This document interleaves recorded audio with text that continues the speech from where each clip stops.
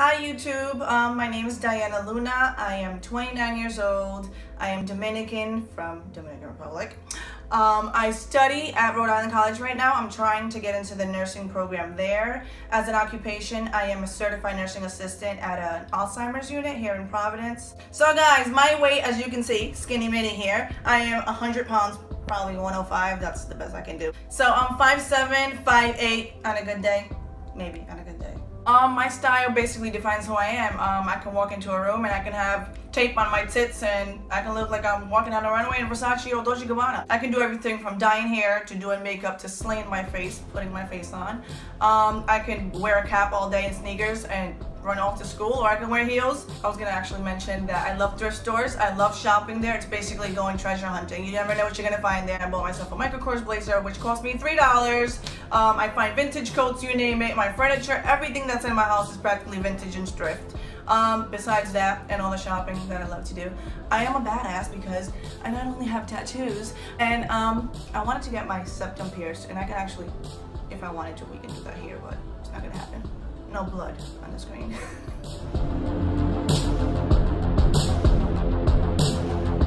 So we're back.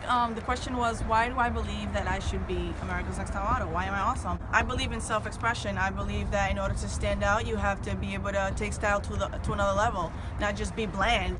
I feel that if I was selected to compete in America's Next Top Model, I can show my individuality and my style. You know, I can be fierce. I can slay anything you give me. I can walk down a runway in cotton, you know, or tape. Give it to me. I'll give you anything. I'm ready to plunge out of airplanes. I'm ready to dive into pools. I'm ready to walk the runway on a skyline. You give it to me, I'm going to give you fierce. I'm going to give you what you want and what you're looking for. I'm not scared to be, you know, step out of the box and plunge myself into opportunity. That's just me. You got to be a risk taker. With that being said, we're going to go to my apartment. I am an independent woman. I do live on my own, my little bachelor pad. I'll show you a little bit of my style there.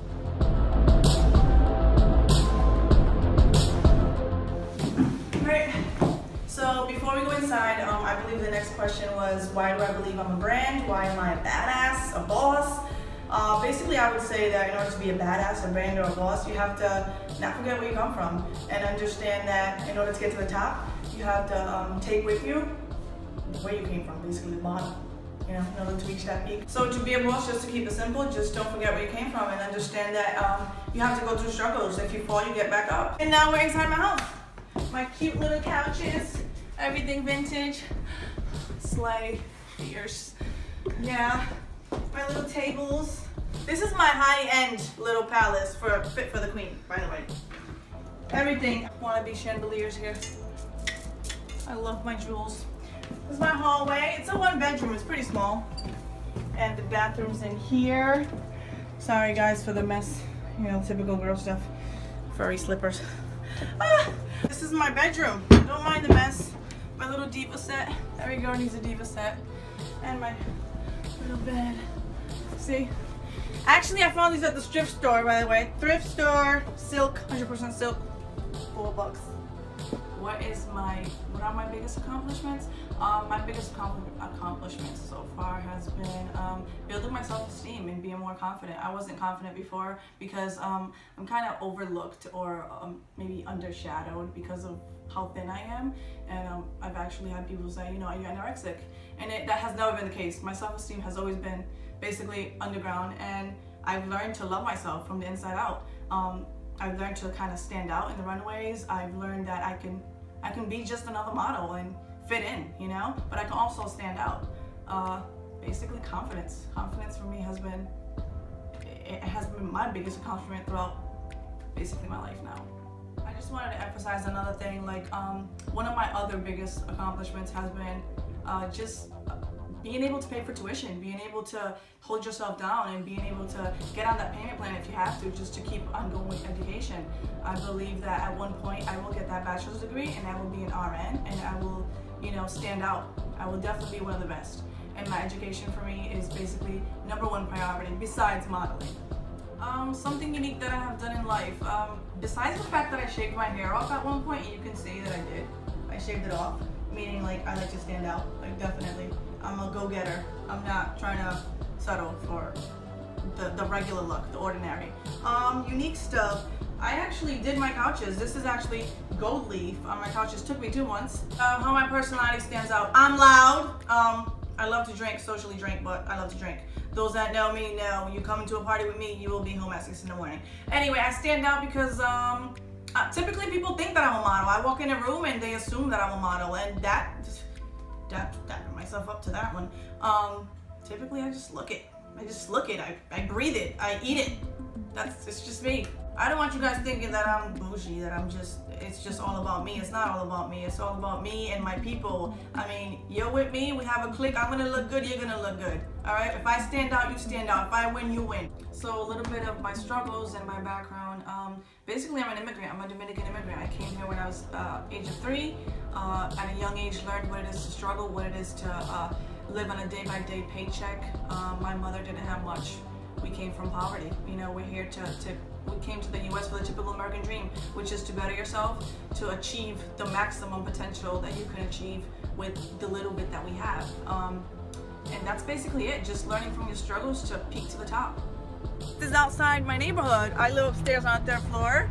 Right here, brick building. It's cold. Not much out here. It's just a small town, you know? It's a little dark out, so I'm sorry for that, but it's not your typical New York with buildings. It's a lot of homes, you know, side by side, typical little projects. A little bit of my closet, shoe fan. Little other half of my closet here. Girls, you need the Louis. I put it was a bid on eBay.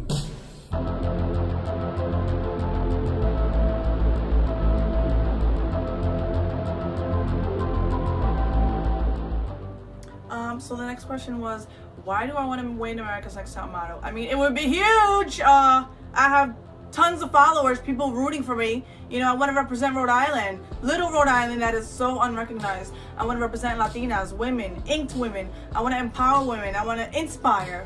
I want to just rule the world. Who doesn't want to rule the world? Anyway, I want to win it because I want to pay off tuition bills that I have, loans, which are huge, and I want to put a down payment on a house. I want to have my own place. I want to get out of the typical, what is it, low income based housing. That's not what I want. I'm more than that. I also want to buy my mother a house. She deserves everything. Every inch grain of success that is mine is hers. She deserves a house. She deserves a car. She deserves more than just the typical American dream, which is to live in a low income house and live paycheck to paycheck. She deserves to be a queen like she is.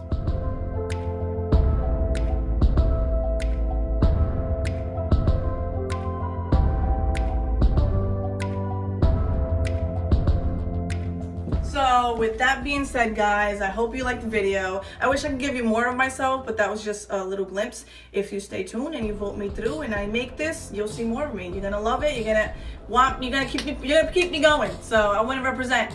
Give me a shout out, please, and keep me in your purse. Hope you like it.